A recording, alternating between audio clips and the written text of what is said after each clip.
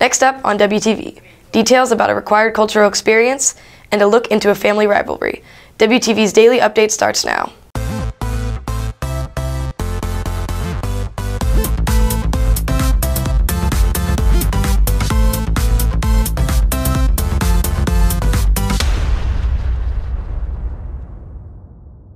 Good morning, Red Hawk Nation. Today is Tuesday, October 23rd, and I'm Maddie Aronson with today's Daily Update, brought to you by Wingspan TV. Humanities students are going to local events and gatherings to learn more about culture around the world for a unique credit the course requires. WTV's Alyssa Murphy has the story. Humanities is a two-year course that freshmen and sophomore students can take if they have previously been in the Gifted and Talented program. As part of the class, teachers Beth Evans and Sarah Wiseman are requiring their students to complete a humanities art experience each semester with an accompanying essay to be turned in later this semester. It's an opportunity. We do it once each semester in our humanities classes, and it gives our kids an opportunity to go out and experience, have an artistic experience or a cultural experience that they haven't had. So they can either go to an art museum or see a show, go to a ballet, or they can go to sort of like religious experience that is not from their own tradition, so that they're just kind of getting a broader glimpse into some different cultures. Freshman student Cooper Regal went to the Greek Festival in Dallas for his humanities arts experience. For my HAE, I went to the Greek Festival, and that's something my friend does every year. His dad is the chairman, and it was really cool just to see like all the culture. It was really strong there. I think it's beneficial because you get to learn more about other people that you might not know as much about, and yeah, you just get to like learn more about other people, other cultures, and maybe make new friends. Reporting for WTV, I'm Melissa Murphy. With the opening of Lebanon Trail High School in 2016, many students that would have been Redhawks are now Trailblazers. And as WTV's Carter Brock shows, the split could have impacted both players on the court and at home.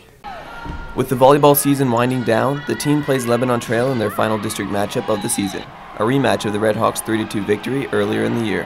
However, this seemingly normal matchup has an underlying story.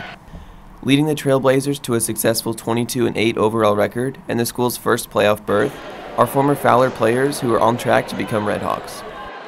You know, it's funny because one of the things that we get to do as coaches is we get to go down to the middle school and work with those kids. So it is funny because those kids that came from Fowler that went to Lebanon Trail, you know, we saw them a couple times a week at Fowler.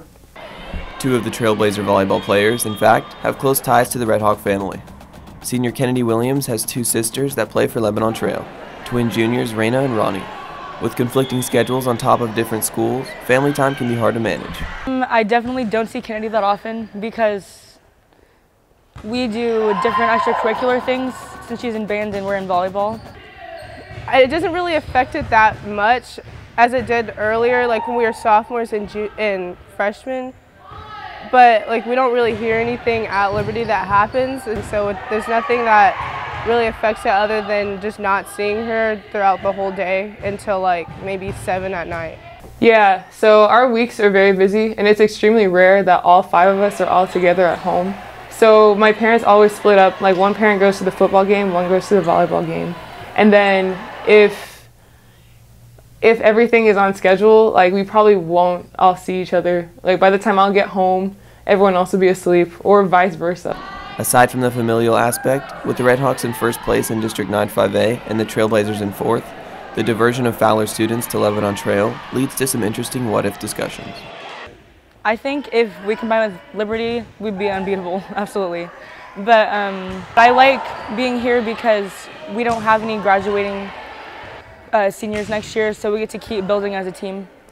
It would be interesting to see what kind of dynamic we'd have if we had other kids, but you can look down the road and Heritage could say that about Independence, and Centennial could have said that about us, and you know, it's the what-ifs that we don't have control over. So I like the group we have. When the Trailblazers visited the Nest in the first round of district play, the allegiances of senior Kennedy Williams were put to the test. I want to say I was on both sides, but really I was going for Lebanon Trail. So what I did was I supported Liberty with my shirt, but then I made a sign for my sisters. So it was this big green and yellow sign that said, "That's my sister." It makes it kind of confusing because Like obviously she goes to Liberty, so she has to like sit with them. And I guess for her it'd make it kind of awkward having to cheer for people that don't go to her school. So, I mean, I thought it was fun, and I thought it was funny how whenever we'd get a point, she'd be the only person standing up in the crowd cheering. Speculation aside about what could have been if the Williams sisters were Redhawks, both teams' playoff runs begin next week and allows for each team to focus on what lies ahead. Oh, I'm very proud because we walked in with no varsity experience in the past and very little exposure in general. And I think we came out our first game against Reedy a little nervous, but we handled it well. And then since then we've been building and getting stronger. And you couldn't tell that we're a first-year varsity.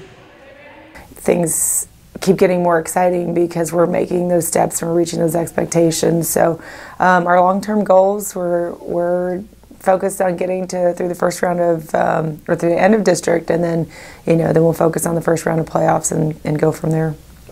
The district finale between the Redhawks and the Trailblazers begins at 6:30 tonight at Lebanon Trail. For Wingspan TV, I'm Carter Braun.